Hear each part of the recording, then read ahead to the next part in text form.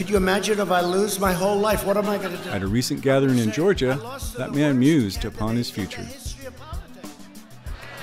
I'm not going to feel so good. Maybe I'll have to leave the country. I don't know.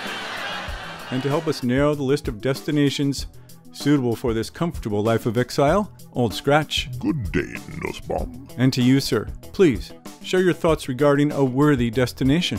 Perhaps the most important consideration is, does this sovereign state lack an extradition treaty with the United States of America?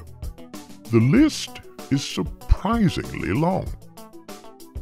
Next, winnow out the poor and brown, the poor and not brown, once he has offended or has active conflicts. The list is much more manageable. Eventually, the Arabian Peninsula. There are golf courses, overpriced shopping, and no one to ask upsetting questions. What more could a failed autocrat desire?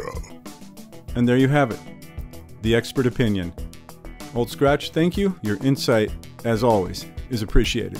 My pleasure. Perhaps the House of Saud will indeed extend an offer of exile, should they be asked. Hope you enjoyed our video today. Do hit the like button if you did. We invite you to become a subscriber, ring the chime to get notified each and every time we post a new video. We add content often, and we appreciate it.